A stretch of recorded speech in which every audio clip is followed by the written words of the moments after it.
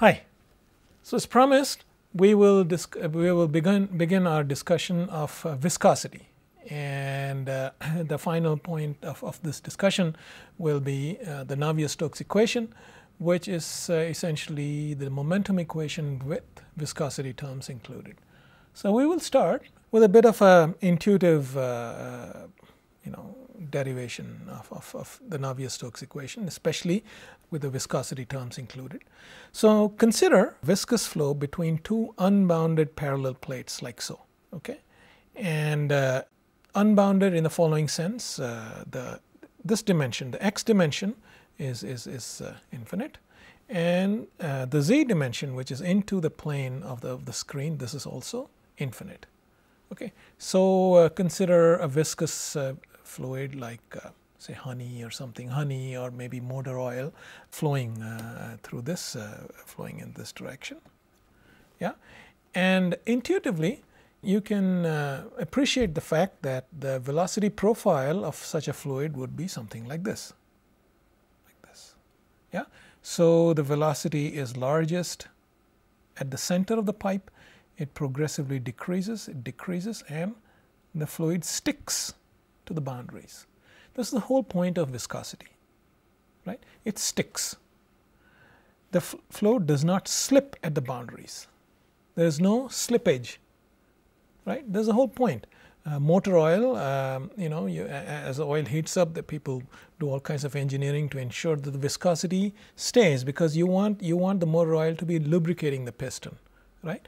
And so even when the oil heats up as you drive the vehicle, you want the lubrication to remain intact, right? So you want the oil to form a protective layer here and here, right? So that the piston which is moving through is properly lubricated.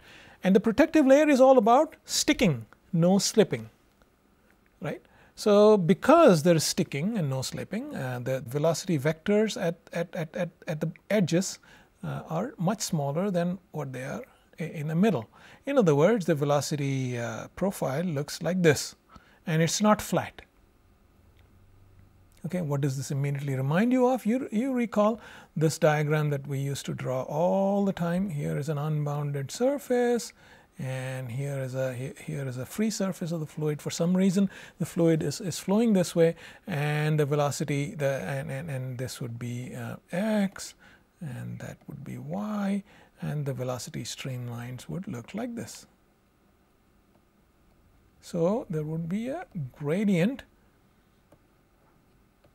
We've drawn this so many different times, right? We've said this so many times. So it's essentially the same thing that we're talking about. And so now let's write down the momentum equation with viscosity for this same situation, which is the Navier-Stokes equation, right? So instead of now writing down F equals ma, let me consider simply the whatever components of F there are. Okay, and let me consider a steady state flow in which there is no acceleration. In other words, the velocity is constant. So A is 0. So therefore, the forces have to balance, right? The net F, if that's the case, for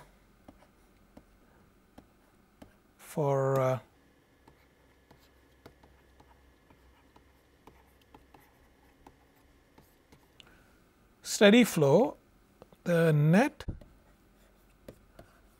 force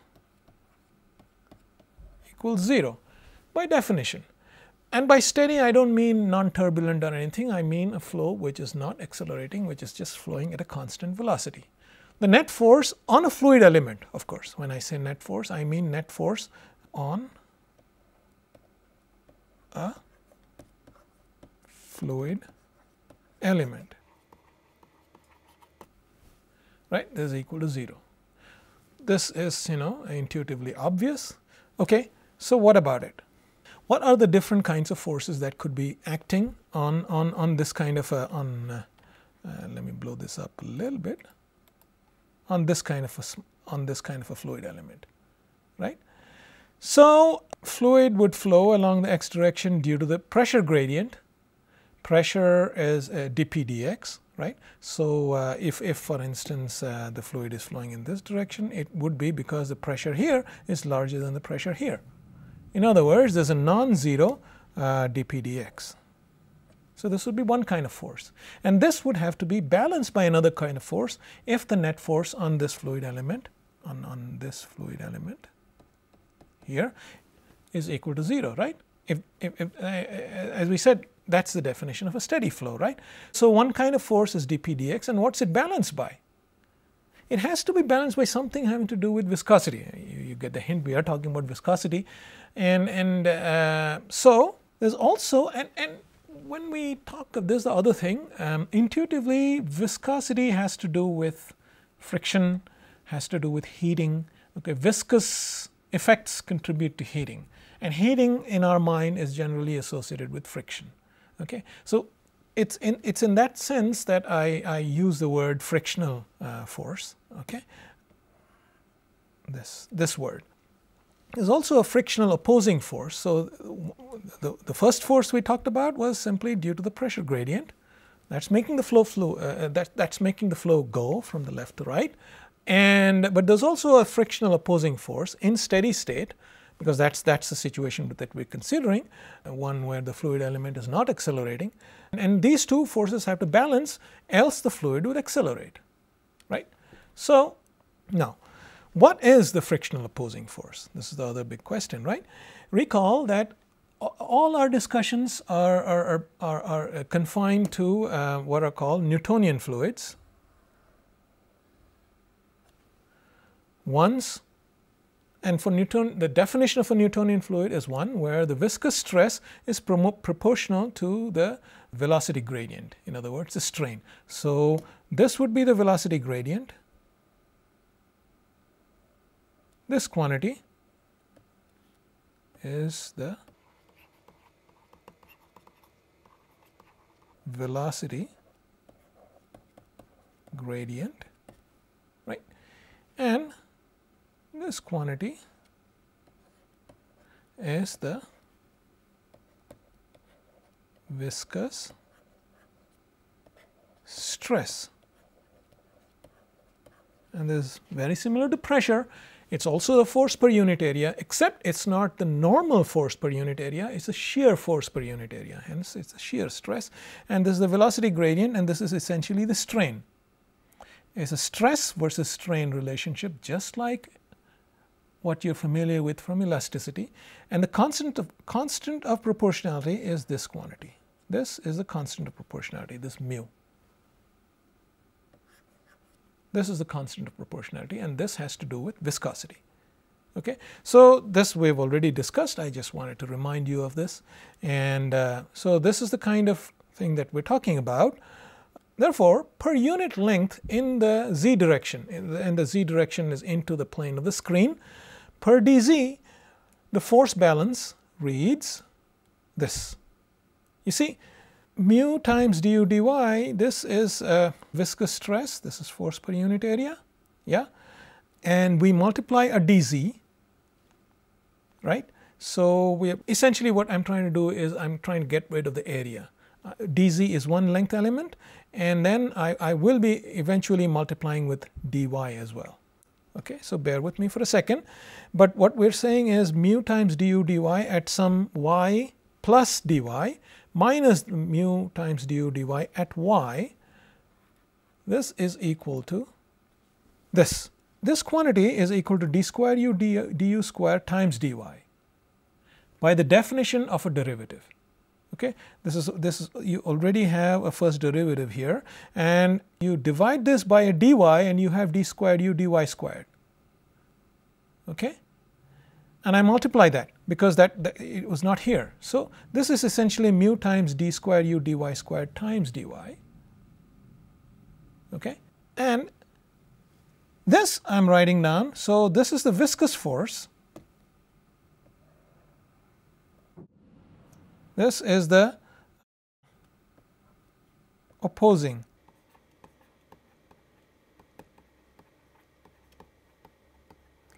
It's the opposing sort of another way of writing it is it's the frictional force, and this is a pressure gradient force, right?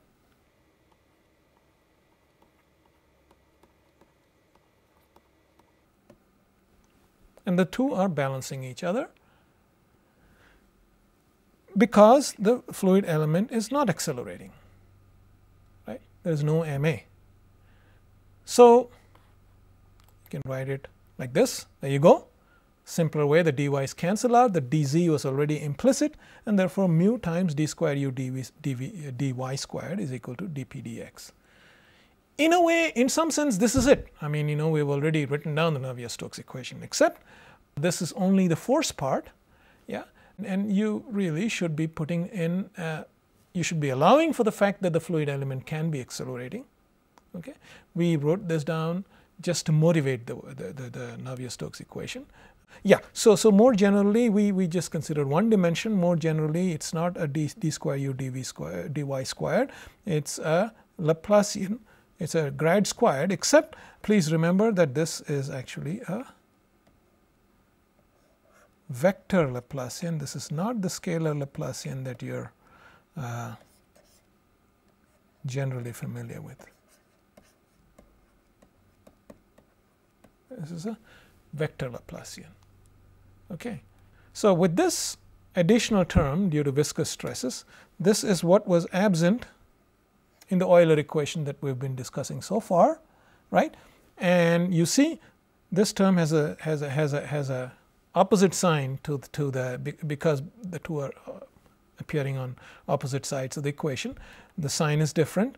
And so the full momentum equation, in other words, the Euler equation plus the viscous stress term, which we have now introduced here, the Euler equation plus the viscous stress term, which is nothing but the Navier-Stokes equation. This now reads, we were already familiar with this. This is the ma term, and these are the forces. And notice the sign of this term is opposite to the sign of this term. This is due to pressure gradient, this is due to body forces. These two we already knew from our discussion of the Euler equation. The additional term is this. Yeah? Right. So there you have it. And just by way of an aside, so this essentially is the Navier-Stokes equation, this thing. Okay. Now remember, when we were talking about the Kelvin's vorticity theorem, I alluded to this, and I pointed out, I alluded to specifically this term. Okay. Remember what we were talking about there. We were talking about water from a hose, right, which is being pointed at a wall. And generally you think of water as an inviscid fluid, or at least a very low viscosity fluid. And the water is flowing out in a laminar fashion. But we made the observation that when this laminar flow hits a wall, vortices are generated, right? Whereas there is no evidence for vortices in the bulk flow, somehow vortices are generated. And since water is more or less an inviscid fluid, this seems to defy Kelvin's vorticity theorem, which says that for an inviscid fluid, incompressible water also is incompressible to a very large, to a considerable extent. And so all the assumptions that were inherent in the derivation of Kelvin's vorticity theorem hold pretty well in this situation. But clearly vorticity seems to be generated right at the wall, yeah, where there are lots of swirling motions that are observed. So what gives? The answer lies in this term. Although in general, in the bulk flow, up until it hits the wall, this term would not be important because mu itself is very small. Right at the boundary, yeah, the water is coming to a crashing halt. In other words, the du dx and to a larger extent d square u dx square, which is what these kinds of terms are like. These become very appreciable at the boundary. Okay, so even though mu might be small, the combination of these terms, the multiplication of these two terms become important. And so this term assumes importance in comparison to what? In physics, we always have to ask, this term assumes importance, yes, but in comparison to what? In comparison to the pressure gradient and the body forces. In this case, for horizontal flow of water, the body forces are not important. I mean, as in it's the same, but it becomes important in comparison to the pressure gradient forces. So one of the basic assumptions underlying Kelvin's vorticity theorem, which is that viscosity is unimportant, it breaks down just near the boundary because of the way in which the viscous terms manifest themselves in the equation. Okay? So therefore, it's not true that vorticity cannot be generated. Vorticity can be generated, and that's true only at that boundary, and that's why the vortices start forming. So we'll wrap up this discussion here, and we'll continue with our discussion of Navier-Stokes equation.